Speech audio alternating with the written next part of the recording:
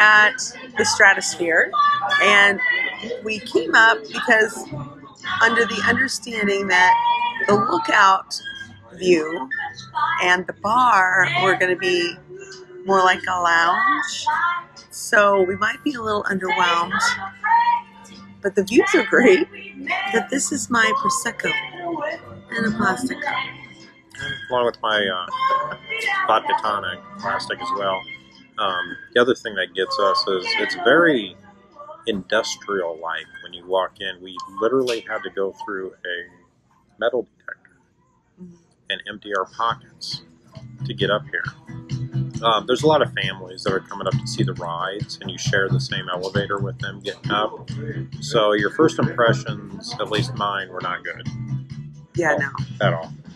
And it's, you know, it's better to the fact that I have a drink in my hand and the view is beautiful. The view is nice. And we'll show some of that.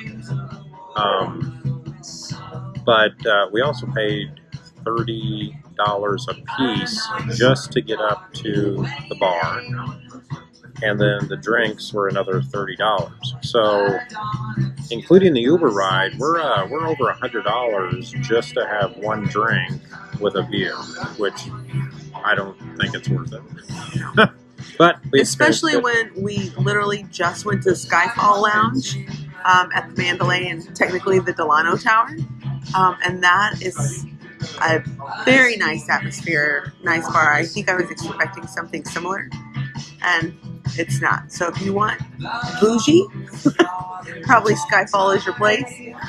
If you want more relaxed atmosphere but pay to ride the elevator up, then the 108 drinks at the Strat is your place. Yeah, it is very relaxed, but I think it's past relaxed. I mean, we have kids, we have strollers walking by constantly in the circle. We have adults in jogging suits, which is fine. Your choice of attire is fine, but probably not what we anticipated. No, it was not. So, anyway, we are going to enjoy our $30 drinks and enjoy our $100 view, and we'll get back with you later. Thanks, everybody. The 108 bar at the Strat, and that is more for just the lookout, and the bar is a bonus side thing. Yeah. So if you want that, what I would suggest doing is not going to the 108 bar where you have to pay to ride the elevator up and then your cocktails, etc., but to go to the restaurant there, which was Top of the World.